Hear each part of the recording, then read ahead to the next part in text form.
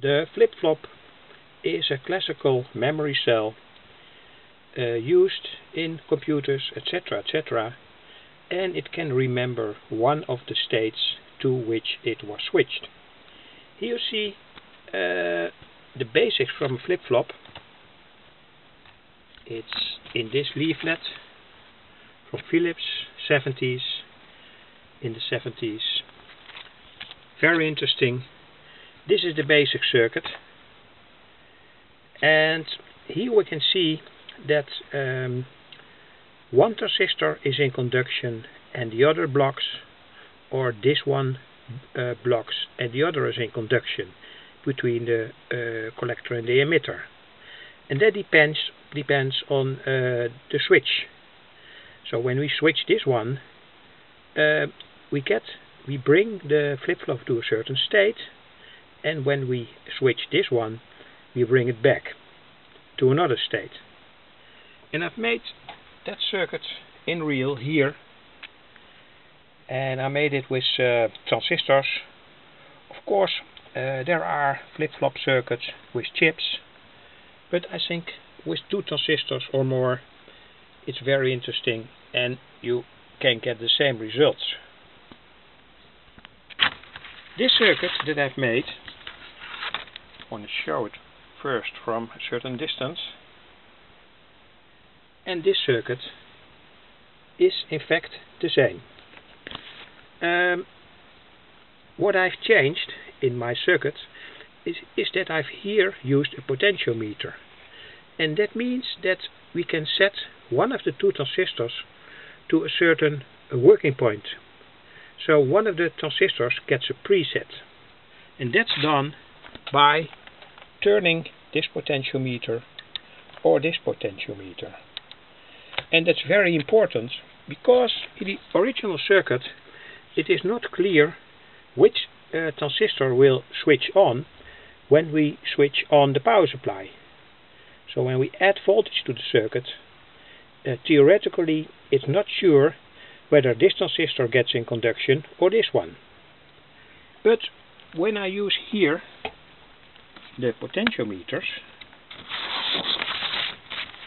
this one and this one, we can give one of the 2 transistors a certain preset, so that we are sure when we connect the power supply here, this LED will certainly switch on, or this LED will certainly switch on. I want to demonstrate that now. That's a little bit difficult at the moment because I've already added this part of the circuit, so I cannot demonstrate it. But when you disconnect here this part of the circuit and you turn this potentiometer or that potentiometer, you can certainly see that you can put one transistor as the preferred transistor when the circuit is switched on.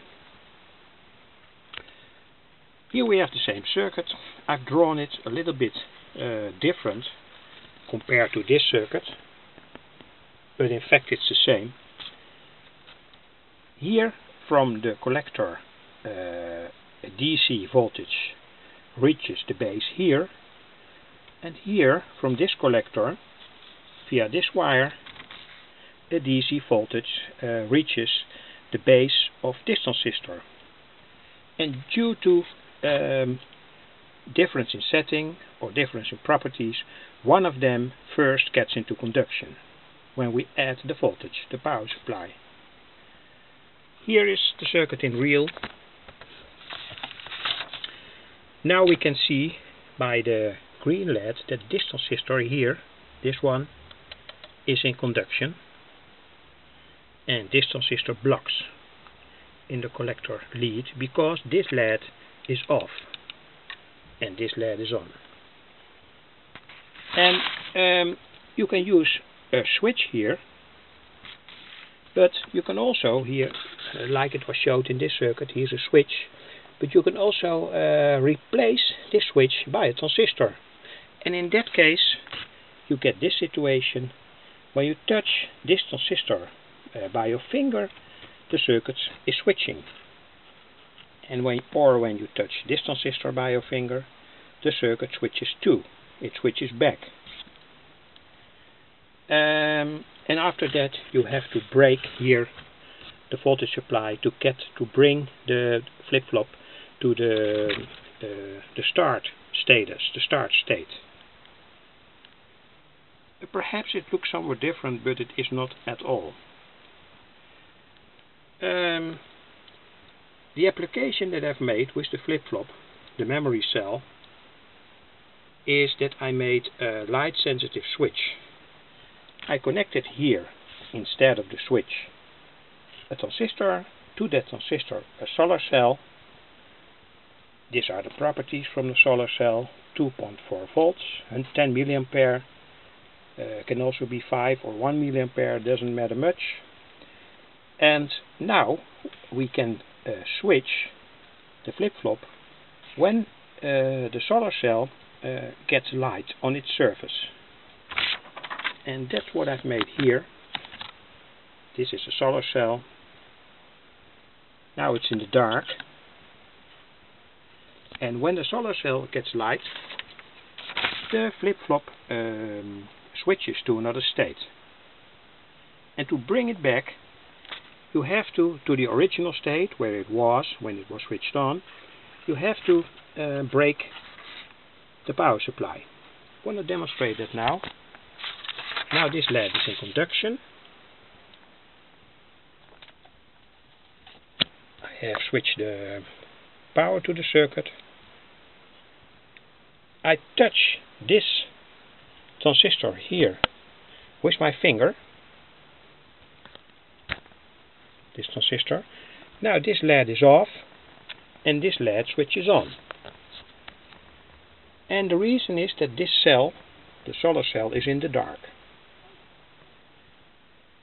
And now I bring the solar cell slowly into the light by moving this panel, and we're going to see what happens.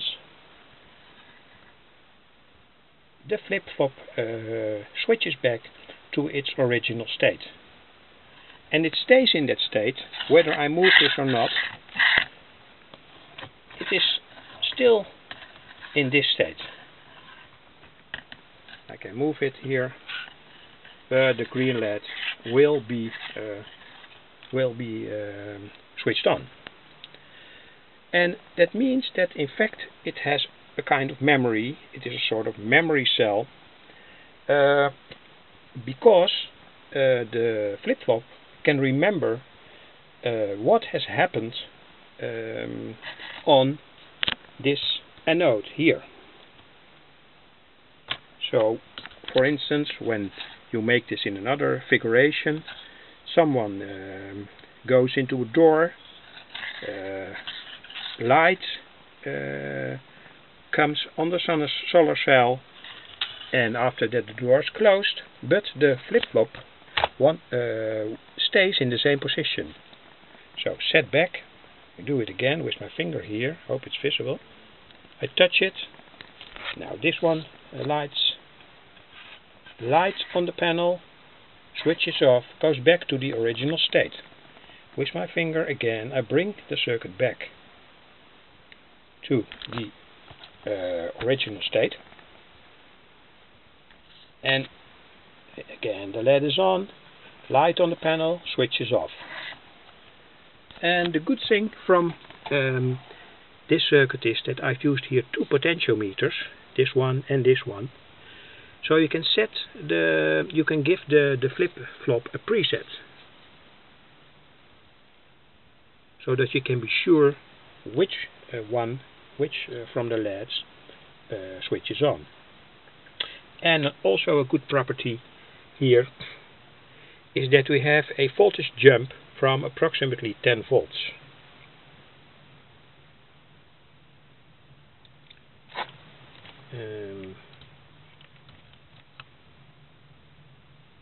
Here we have the circuit again, lights, and we have here a voltage jump from 10 volts. I'll try to demonstrate that, but I've measured it yesterday, and perhaps I have showed here not the proper connection, So try for instance here and here, but I'm sure I've measured here on my voltmeter a very big voltage jump when the flip-flop switches from one state to another.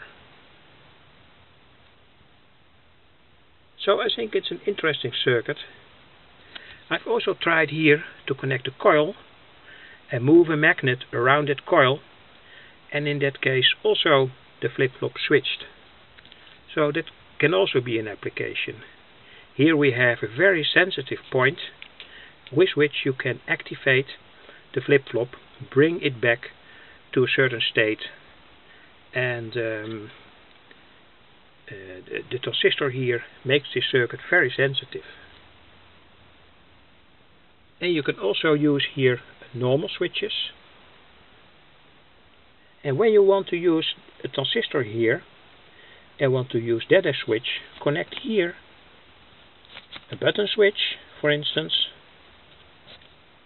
button switch, and this via a resistor from say 50k, 100k to the positive lead. In that case you bring that transistor in conduction by adding a positive voltage. It's an NPN transistor, so it acts on a positive voltage. Bring the transistor in conduction and your flip-flop switches. I hope it was not a too long explanation from such a simple circuit, but I think it is an interesting circuit to do experiments with. So you don't need chips to make a flip-flop.